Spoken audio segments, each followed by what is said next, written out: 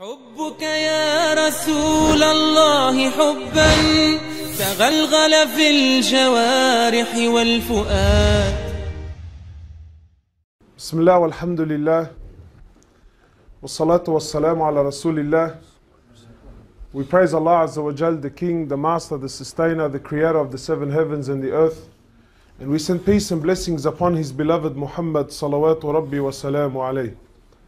My dear respected brothers and sisters, for those of you that were here on the very first night of Salat al-Taraweeh, you remember that I was here with you guys, I joined you, and we spoke about the importance of the month of Ramadan.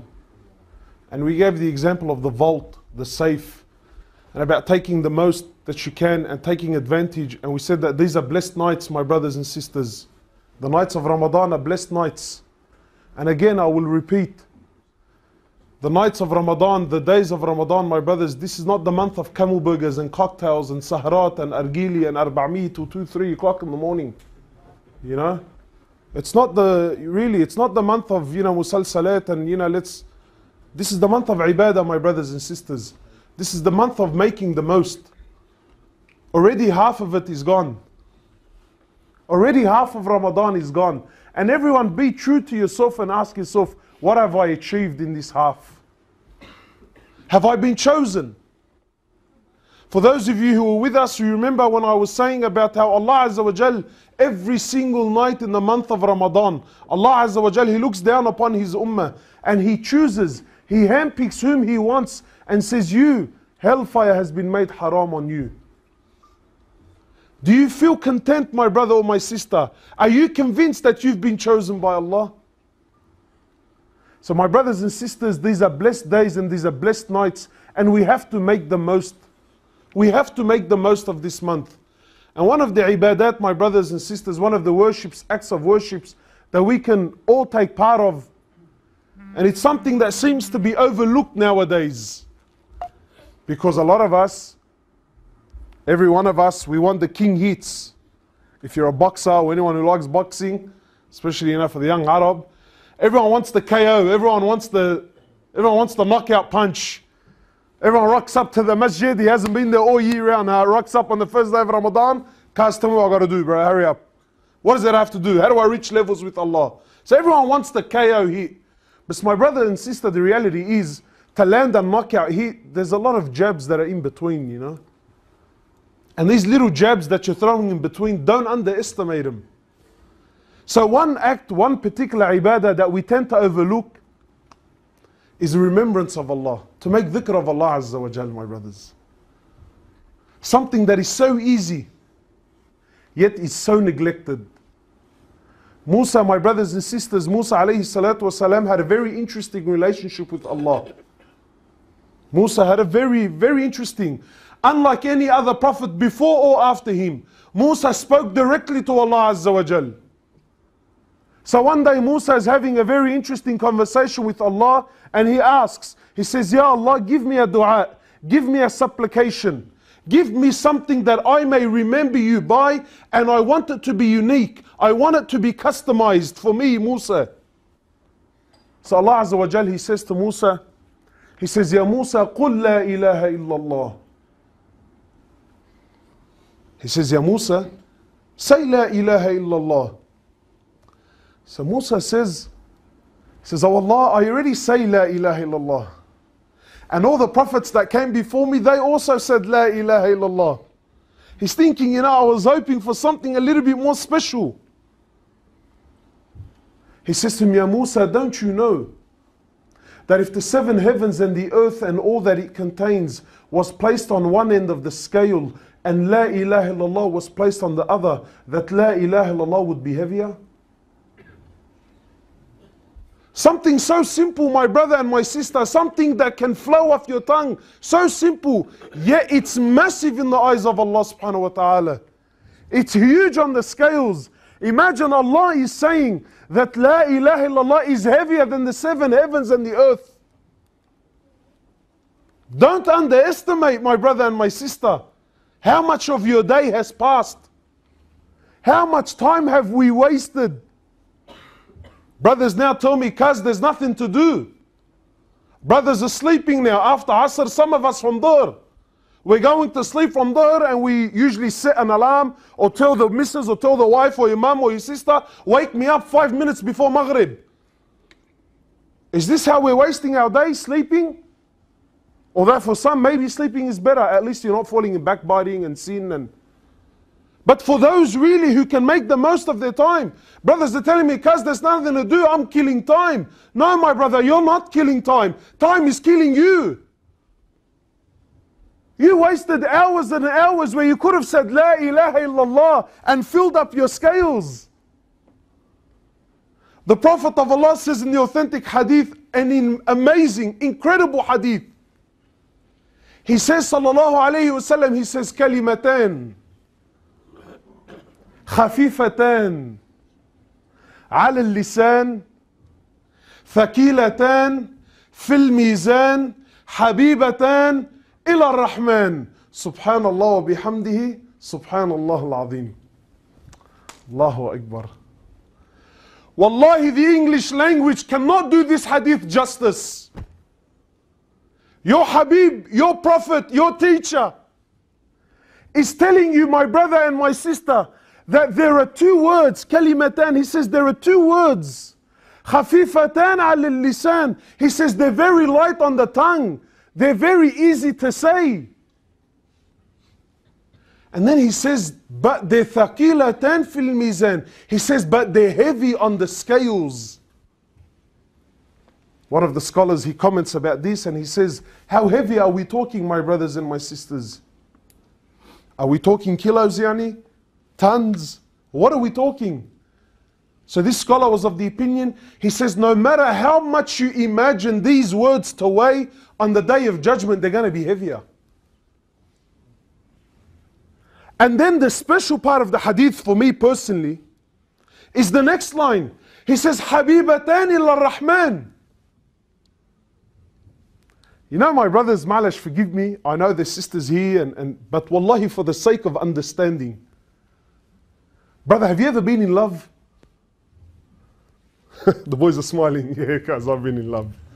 Have you ever been, ya akhi, forget in love. Have you ever watched a film Hindi, like a nice, hectic love story, love movie? You know, like one of those really fancy ones where Allahu Akbar, the love, and he loved her and she loved him, and the dad got involved and he didn't let them get married. Layla wa Majnoon, what is it? Layla wa Majnoon, wa ma'arif shu, Allah, like shu. Bro, there are some movies, they're so over dramatized with love. By the end of it, you're a grown man with a big beard, you start doing these ones. Because what's wrong? No, well, nothing, something went in my eye, something went in my eye. Allahu Akbar, love and emotion and if you ever watch two people in love, there's always one party is longing, he's dying to know the right words to say to his loved one. Have you ever seen someone go to ask for a girl's hand? I've had young shabab, hopeless bro, we're going to ask for her hand because what do I say to him? And I don't know. I don't know what to say. Give me words to impress. Those that are in love, they're longing all the time. How do I find the right words to impress the one I love? Muhammad sallallahu alayhi wasallam, my brother and sister, he's telling you the words that Allah loves to hear. He's telling you Allah loves to hear these words. He loves it. What are these words? He says, Subhanallah wa bihamdihi, Subhanallah al-Azim. So much effort we make to impress my friend, to impress my fiance, to impress my wife, or to impress your husband. Yet Allah, with these two words, the promise of Muhammad sallallahu alayhi wasallam is that He loves these words. Allahu Akbar, how much of my day has passed, and they're heavy. They're heavy on the scales. He says, sallallahu alayhi wasallam, he says, whoever prays his fara'id, and alhamdulillah, all of us are praying, they're 5 prayers.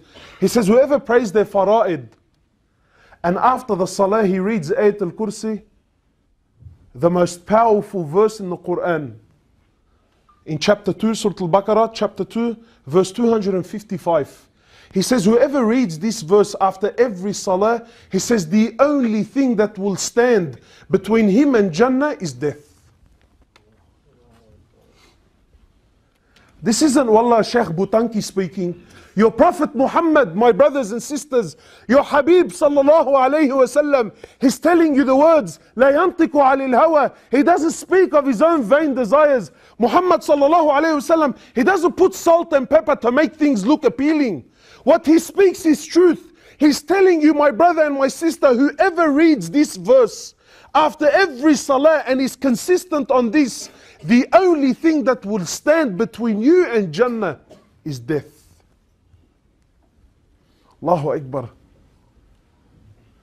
He says, sallallahu alayhi wasallam, whoever prays his prayers, again, whoever prays his prayers, then after the prayer, he says Subhanallah 33 times, Alhamdulillah 33 times, Allahu Akbar 33 times, and wraps it up and makes it 100 by saying La ilaha illallah, wahdahu la sharika lah, lahul mulk wa lahul hamd wa huwa ala kulli shay'in qadir. He says whoever does this after every salah, Allah Azza wa Jal will forgive his sins even if they're equivalent to the froth of the ocean. Allahu Akbar. Look how much is there in the remembrance of Allah. Look how much is there, my brothers and sisters, when you remember Allah. You want to make the most of Ramadan? Take advantage of every minute. And you know what's beautiful about the dhikr of Allah Azza wa Jal? Is you don't need to be in a special room. You don't need to be in a masjid somewhere. You don't even need to be in wudu.